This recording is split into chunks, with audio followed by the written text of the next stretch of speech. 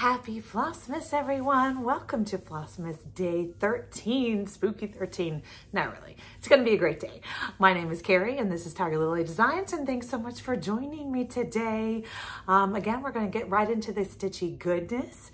If you're finding me for the first time, welcome. My channel is mainly about cross-stitching, quilting, making a little bit of this, a little bit of that, but lots of fun. And if you're a returning subscriber, welcome, loading into Day 13. Thanks so much for coming back. As you can notice, it's Day 13. It's like the hump day of FLOSSMAS. It's like right in the middle. So I decided that warranted a holiday fascinator. So that's what we have for us today. We're going to dig right into the Kitten Stitcher Advent. Let's see what we got on Day 13. I don't think this one's a pattern. It's not the right size. It's kind of a little squishy. Let's see. Do I have glasses handy? Okay, I'll show you. I don't think I need glasses to show you what this is. If you are stitching, you have seen this before, but let's get the details for you. Let's see what we got. Yes, ma'am. Dames of the Needle from the cauldron. Oh, my fascinator is blocking my glasses. All right, here we go. This product is hand dyed and not color fast. It must be washed. It's 1 yard of Shakespeare's primitive red from Dames of the Needle. I can tell you, let me take the glare out for you. I've never used this pom-pom before. And that's what's the great thing about this Advent is I'm being introduced to designers I've never seen and products I've never seen. But how yummy. It's a very crimson-y type red. I will have to see which pattern is going to warrant. And with the yard, I might be able to use it on too. Which lucky pattern is going to get some yummy pom-pom trim? That is super fun. What a great Day 13. All right, just pop that right back in the box. Moving right along to our Etsy designer of the day. Here we are, Day 13. I don't know why I take my glasses off. Reading they are needed. All right, so today's Etsy shop, all right, I got it.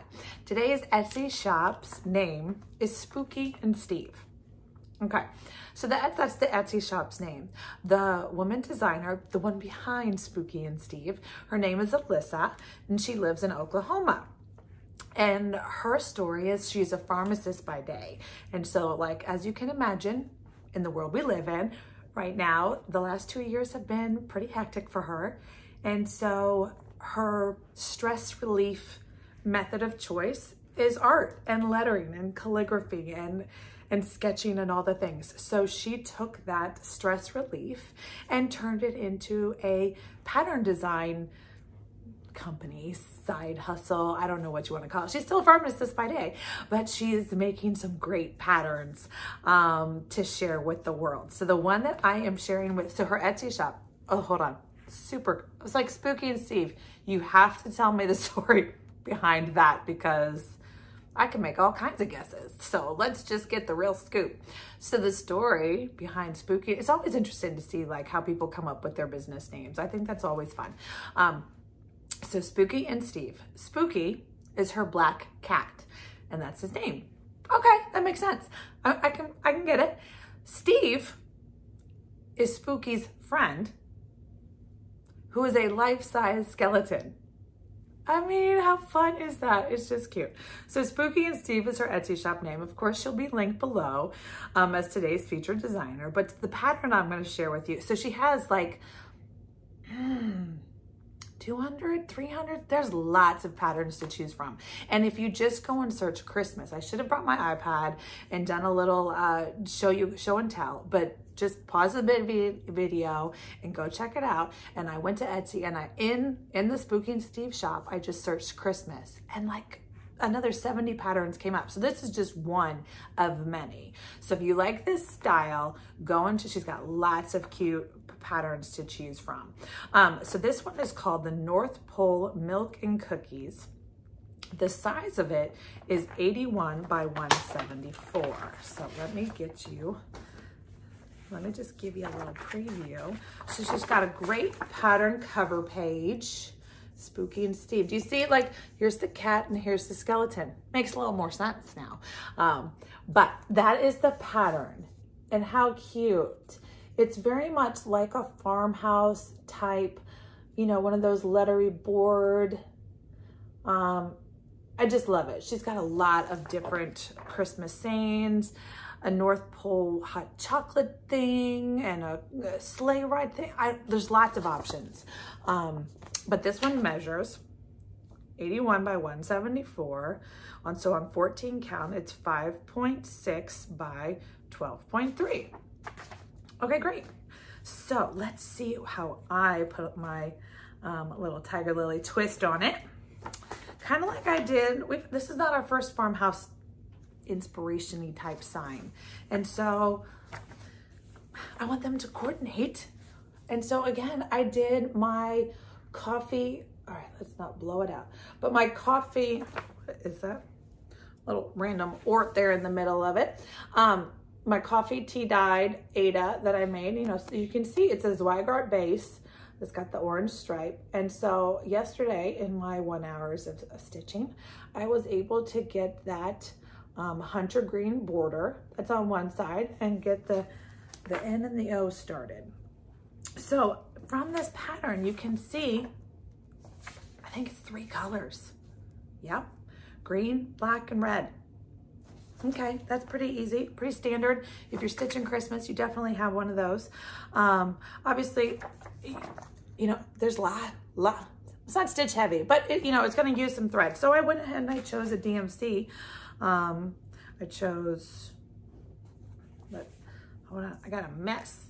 I just threw it on in the bag last night. I was a little rushed to start. So the green I chose is this one. And then I'm using that black anchor. I didn't pick the red yet because I knew I wasn't gonna get to that bottom part yet. The hunter green that I'm doing is 986. I just thought, so I went down and did a little floss toss from my box ODMC and found a green that I thought looked good with the coffee tea dye. That's my main thing. It's just finding ones that go with your fabric. And obviously black is black is black. Well, not necessarily, but when you're using a solid one, it's certainly just black is black. So it was either 310, which my 310, I think is in like 3 different bags already. So I went and just grabbed my anchor, which was right there handy on my side stitching table. So that's what I'm doing. And I think this guy could come together pretty quickly if I just put some extra time into it. I haven't decided. See how, so it says since 1943. I'm curious. Alyssa, are you watching? What's the significance of 1943? What am I missing? What don't I know about that? I'm thinking I might put 2021 if I can get her done here in the next month. But how fun would that be? I like putting, do you put, okay, question of the day. Oh, word of the day. Oh, all the things. Okay, so word of the day today is cookie. Because, you know, cookie. So remember, the handy dandy crossword puzzle. So the word of the day is you need it for 2 different reasons. Remember, our featured designers of the day are super generous and they are donating a 1 PDF pattern to a winner per day. So putting cookie in your comment below will enter you in that drawing to win the PDF pattern, and then putting cookie in the grand prize giveaway crossword puzzle will enter you, well, after you get all the other words, will enter you into the grand prize giveaway. Okay, there's a little admin for us. So cookie is the word of the day, but when in your cookie comment, my question, well, pickles. I had a question and then I knew I had to do that, and now I'm all jumbled up. Well, not quite sure where I was going. My train of thought left without me. Oh, well, maybe you'll come to me in a little bit. All right, so that is the featured designer of the day. She'll be linked down below. Got it. Whew, came back. Okay, so my question to you is, are you a date and initial putter-oner on your stitching? or are you not? I know that there's like two teams. We kind of had a fake tree and a real tree team. Now we're going to take a little Tiger Lily poll. Are you team put the date on the front of your projects and your initials, or maybe one or the other? Or are you team like strictly the pattern? If you name or date it, it's on the back on one of those cute little like Kathy Barrick label things. What team are you? I want to know. I'll tell you what team I am in a couple days when I give you the results of the poll, but I'm curious, like that's interesting to me. So I might change that pattern and make it 2021 because I think that's fun. All right, so the story for today is, I just wanted to share another one of the gift ideas that I've got for people in my life. Thankfully, they're not watching. Some people watch, don't get me wrong.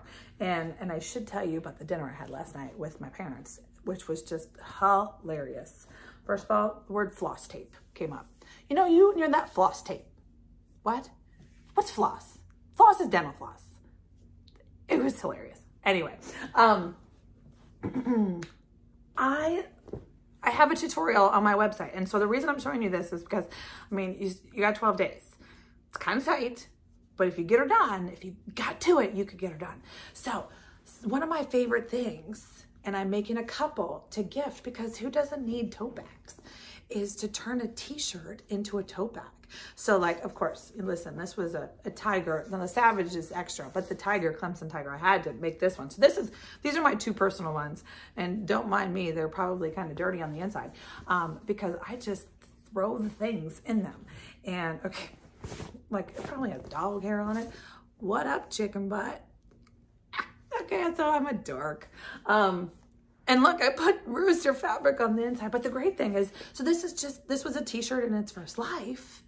And super easy. I have a tutorial. I'll link it down below, but it's on my website or in my YouTube world under tutorials. There's only a handful of them, but it's a free tutorial just to show you guys how you just take a t-shirt, add like 3 or 4 different, sewing ingredients, materials, and then you've got a t-shirt tote. And the great thing about the t-shirt totes as your reusable tote is it's washable. Like throw it in the washing machine. These t-shirts went to the washing machine how many times? And so once you stitch it up and you use the interfacing and the lining and everything is totally machine washable. So I use these as a quick run in the grocery store, as long as I'm not getting like, 3 carts worth. It's a quick little so it's just my version of a reusable tote, but also just to carry all the things. So that's a fun little thing. So I wanted to show you. This is the one. So when I'm thrifting, when I was thrifting in South Carolina, of course, anything that has a tiger paw, I got to buy it. Now, this is not a size that's going to fit anybody in my world. Well, I might be able to wear it, but I'm not. So I got it to thrift or to sew into a t-shirt tote. So maybe somebody's getting a tiger tote for fun because, who doesn't love a tiger tote? So that's my fun little thing for today. And then I wanted to show you what else I was doing. Obviously, I'm throwing something in the grand prize box today because that's the fun of it all. I don't remember how many. I should count. I'm gonna count for tomorrow. But we've got some great goodies already in that grand prize box, and it just keeps getting better and better.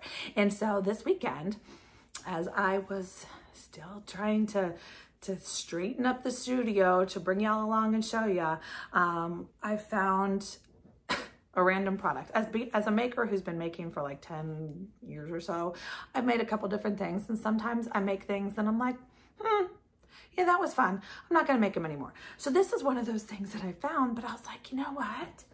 This is super. Okay, so here's a stack of them. Of course, I picked the stack with all the orange. Shockingly, I have a lot of orange, which is great because I'll send these down with Noah. But, okay, so here's the stack. I found maybe 30 of them, like shoved in a corner of my studio of a product I made a couple years ago and I sold it, and they were popular and things. But what are they? See this? So this, obviously as a quilter, I have quilting scraps out the yin yang. And so this is just a little fabric coaster. I should have brought my coffee cup to show you. So I have these over in my family room in coordinating, they change out in the season. So this is just a scrap coaster little scrap, and it's got a zigzag around it, and it's got so you just twist around this rope. So I might do a tutorial. If you guys want, let me know in the comments if that's something you guys won't even know how to make. But the point is, I'm going to throw a couple of these in to the stitching box, or to the grand prize box, as your little like stitchies for your stitching chair. When you're in your stitching chair and you've got your drink or your coffee and your whatever, you want to have a nice pretty colorful coaster next to you. So, you know, I love color. All the color. So I'm going to give you a couple different varieties, maybe a little Caesar. Ooh, and here's, you know, the 4th of July. We'll get you a little assortment package of 4 that I'm going to go ahead and throw into the grand prize box, give you a little coaster color. And if you want to, you could gift them, throw them with a, you know, handmade pottery thrown mug, and what a great gift that would be. I'm not saying you should re-gift the gift that you win, but, you know, I'm not opposed to it. So for those, I'm going to throw in the giveaway box for you guys to enjoy some color in your stitchy space life. All right, so that is FLOSSMAS episode 13. Thanks so much for joining me, and of course, we'll see you tomorrow. Have a great day.